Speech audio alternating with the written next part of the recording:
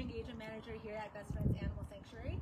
For those of you guys who have not been to the sanctuary before, we are located in Kanab, Utah, so we're in southern Utah, spread out over 6,000 acres and typically have around 1,600 animals. So this is more than just, cats and dogs. We have bunnies, we have parrots, we have pigs, horses, goats, we even have a wildlife rehab center. But today we are live in Dogtown HQ to celebrate Giving Tuesday. So Giving Tuesday is one of the largest fundraising days for nonprofit organizations, and we are so lucky to have donors that are actually tripling the match today. So if you donate $10, click that button on your screen, donate $10, it's going to turn into $30 just like that.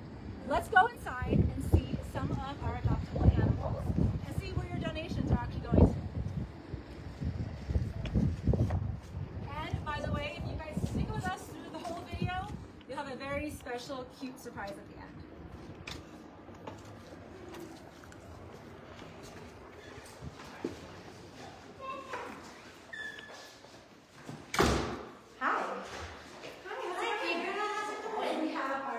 Team right here.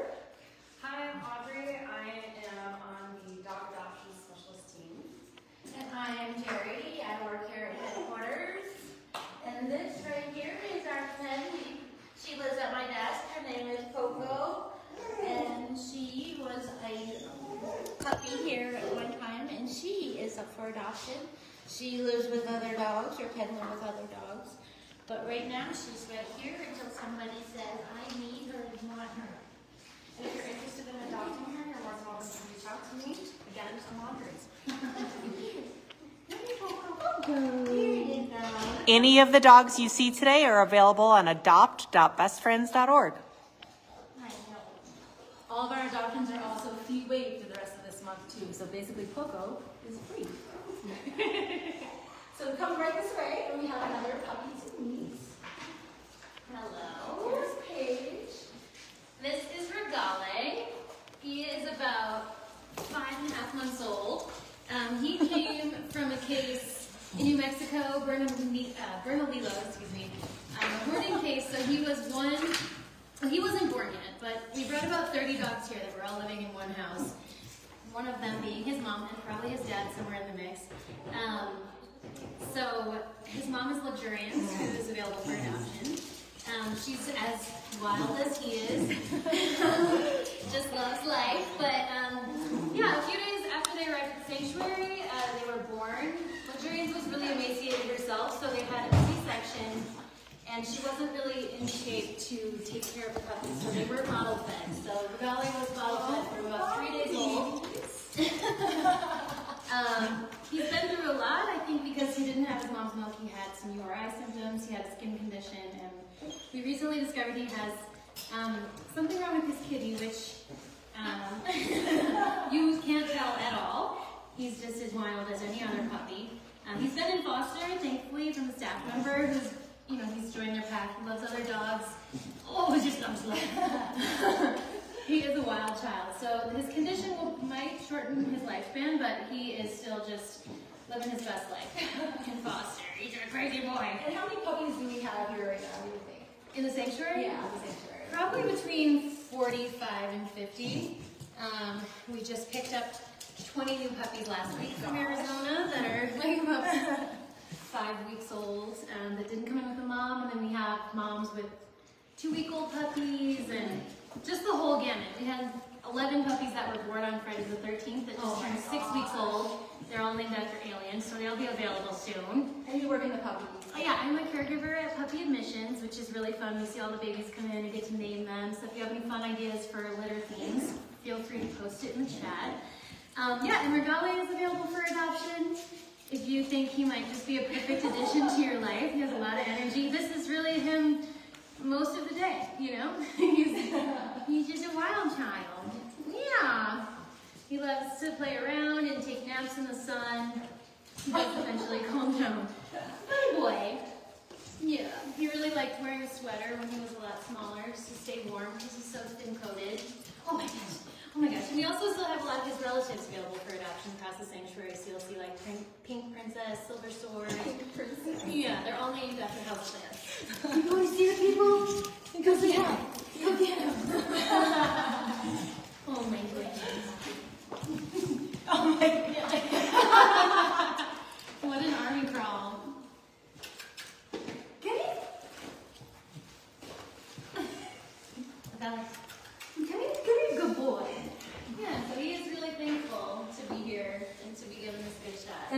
from one of our network partners or another? It was Oh, you said it was a hoarding case. It was a hoarding Yeah. case, yeah.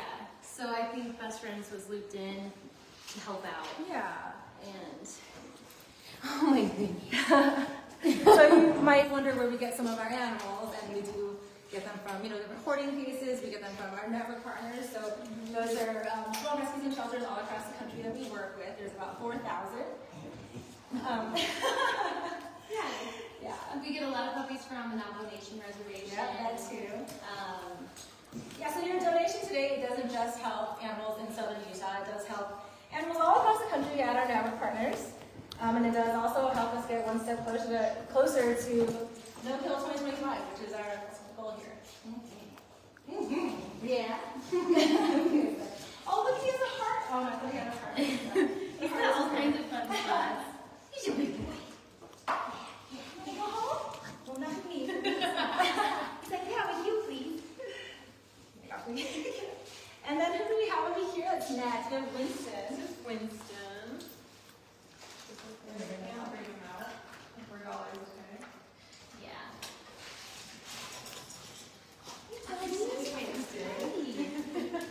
Oh, you're so cute. And what's Winston's story? So Winston came in on the 25th of October with us. He arrived at the clinic working dog. So that's why he has a muzzle on. They said that he's healing really well, but he came from Page Animal Shelter. And he's been in foster care with me.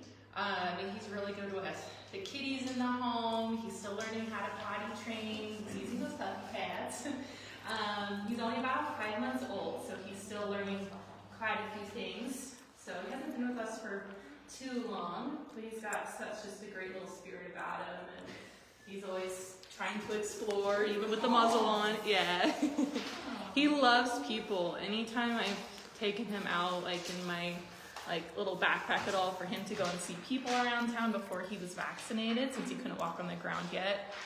He was always just very wiggly and just happy to see the people. Even when he sees other dogs too, he's excited to see them. Does he have siblings here at the sanctuary? Doesn't have any siblings, he came solo. He's going to be coming for his phone. So you're a caregiver in Dogtown, but you also foster. Yes. So how does that tell us a little about that experience? Is it a little extra rewarding to be able to come home to help more animals? It definitely is. Being a caregiver does kind of take a lot out with you for the day, because you're walking other dogs and caring for them. But I still get to come home and I get to have my experiences with him and training and whatever I can do to help him get a fulfilled life, and getting used to being around people and dogs and just getting socialized. And so it's always a fun experience to have that. And he's an easy one to have. Not easy like his hair, because he's definitely can be a little bit of a menace, because he's a puppy, so they're always exploring and they're trying new things.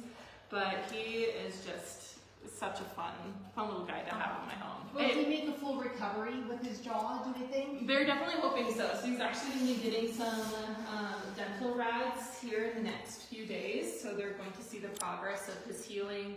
And since he has new teeth growing in, those adult teeth, they're hoping that that's not going to cause any problems with the healing process that he's already had. So we'll get an update from that for him soon. But so far they said it's looking good. But he does have to keep it on 24/7. But he does try, even with the muzzle, he tries to bite things. He's a puppy, he's teething. So normally for puppies, they usually have toys to chew on and other things to kind of help with the growth of their new teeth coming in. But he can't have that experience because of his broken jaw. So, Oh, you want my bracelet?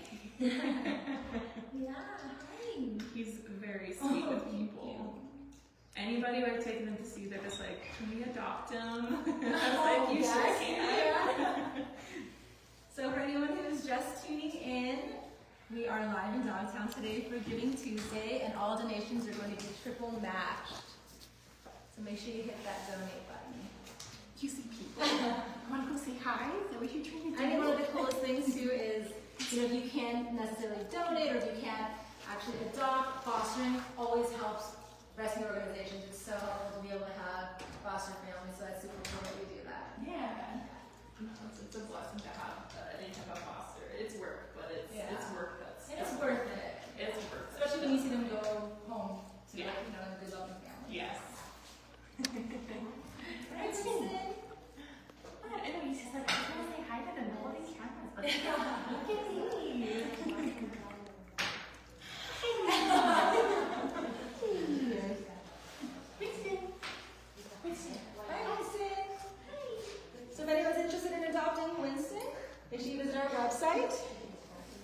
go see some special little nuggets.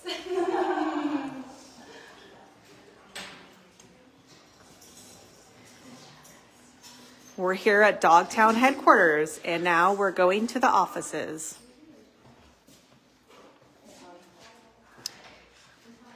So we are here with Allie. She is our director of Dogtown. Hi everyone. She has some very special guests here. With Steve and Dizzle. So you may have gotten to see these guys in a post on our Facebook page earlier. And you just wanted to pop in and say thanks to everybody for all their support and donations.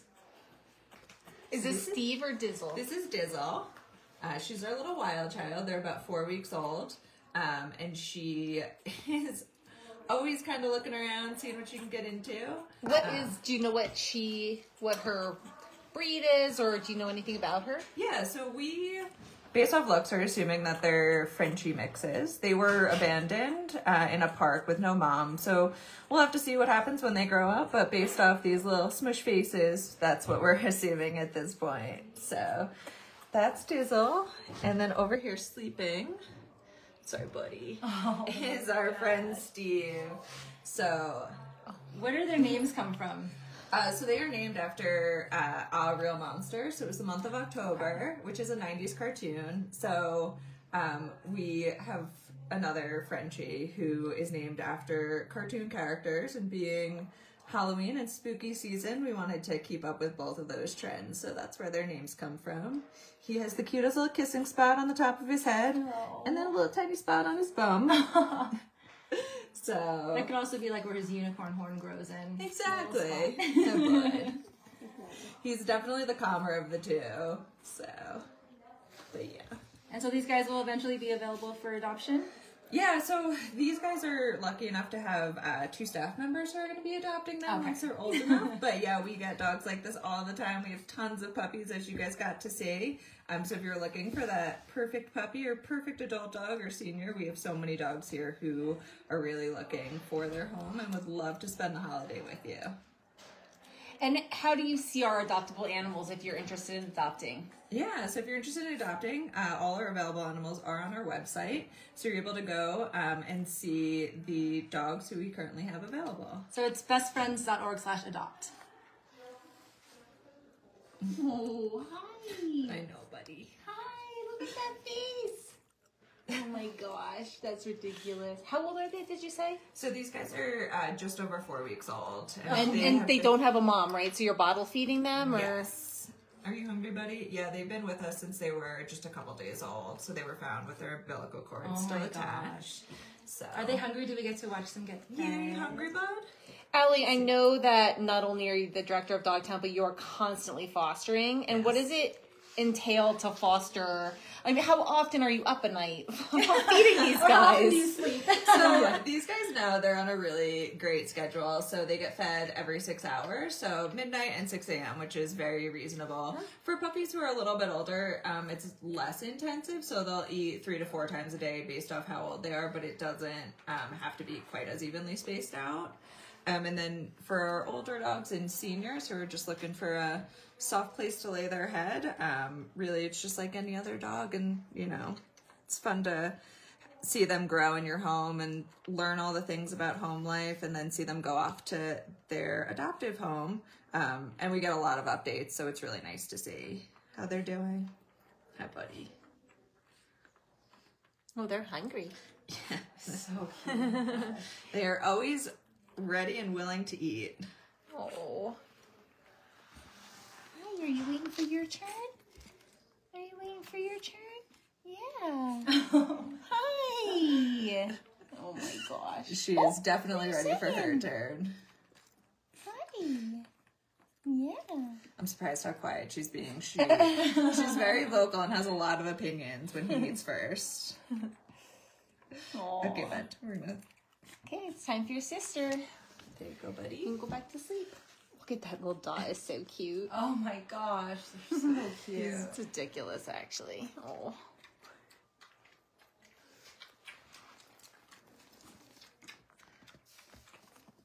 Sounds good.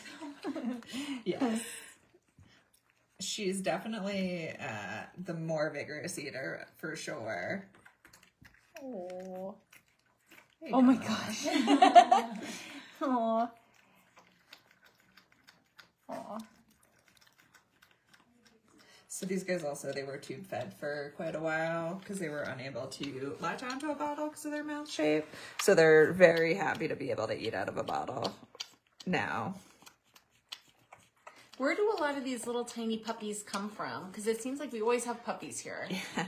So we get puppies kind of from all over. So most of them come from our shelter partners. They're really hard to have in the shelter environment because they do need such constant care. So we do get a lot of requests for orphaned puppies, and coming out of Navajo Nation, New Mexico, Arizona, Utah, and we are always really happy to be able to help these guys. Looks like these guys don't need that much space, just a little bin with their little with a little heating pad here to keep them warm. They have an upgraded setup at home, so Aww. they have a little bit more space. But yeah, they're. I don't know. This looks pretty comfy. It does look pretty comfortable. Aww. So yeah. Well, thanks for letting us meet these cuties, and thanks for fostering them, and thanks to everyone that's on this, watching our Facebook Live right now and our Instagram Live. Just remember that your donations are triple matched today. So everything that you donate will be triple matched. $5 is $15, $100 is $300, and these guys really appreciate it.